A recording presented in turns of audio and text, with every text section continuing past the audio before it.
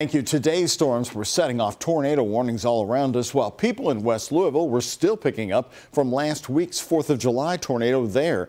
WHS 1119's Alex Dieterer and photojournalist Elijah McKenzie were out on Woodland Avenue seeing what progress has been made and what still needs to be done. Pulling trees out of backyards less than a week after an EF1 tornado touched down in the Parkland neighborhood. It's probably one of the scariest things I've ever witnessed in my life. While more tornado warnings cover Kentuckiana. All this is down already. We're not even done cleaning it up from last week.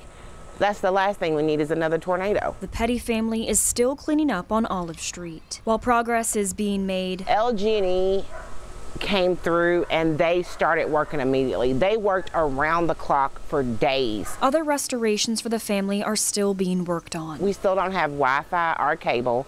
And when you got kids, that's hard. Walking through the Petty's backyard, it's hard to see the walkway. What was once shaded from all the tree canopy is now covered in leaves and branches. With the potential threat of more severe weather, the Pettys are worried that what happened last week might happen again. What makes me more scared is that the trees that didn't fall is the bigger trees. Yeah. That if they do fall, they're going to end up falling on the house. Cleanup continues on Woodland Avenue following last week's 4th of July storms. You can see right behind me that a tree that was uprooted is being taken away days later. It's heavy work. Owner of Tree Doctor Matt Schulten has been removing downed trees from storms for 40 years. Yeah, we've seen some storms. This 100-plus-year-old oak tree was completely uprooted by last week's storms. If you cut a tree back, take the weight off of it. You know, if it doesn't get top heavy, it's not going to uproot as easy.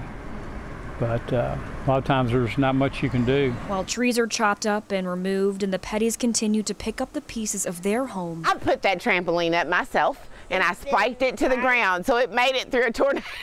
They're grateful for what's still standing. In the Parkland neighborhood with photojournalist Elijah McKenzie, Alex Dieterer, the WHS 1119 on your side.